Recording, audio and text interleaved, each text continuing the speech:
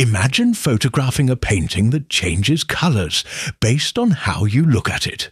Every attempt to capture its true image actually creates a new version. This paradox lies at the heart of what we call reflexive undecidability, a fascinating limit to what we can know about certain systems.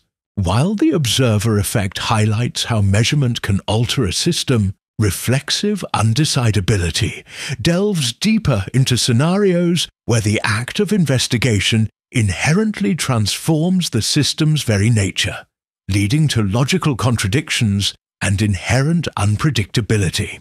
In computational terms, traditional undecidable problems, like the halting problem, involve fixed systems where no algorithm can determine a solution for all inputs.